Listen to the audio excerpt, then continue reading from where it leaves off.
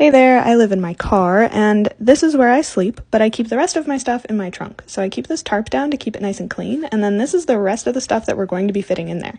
So I actually have a more in-depth video over on my long format channel, so be sure to check that out. But I start with 2 jumper cables, those in the plastic bag, and then this one with a battery pack so that I can actually jumpstart myself if I'm out in the middle of nowhere. Starting with the table that folds down on the bottom, then my fun box, my crate full of dry foods, my kitchen box, my camping stove, and 2 extra things of butane for my next adventures. And I like to keep lots of water, some for dishes, some for drinking. And my backpacking backpack, and my ice chest.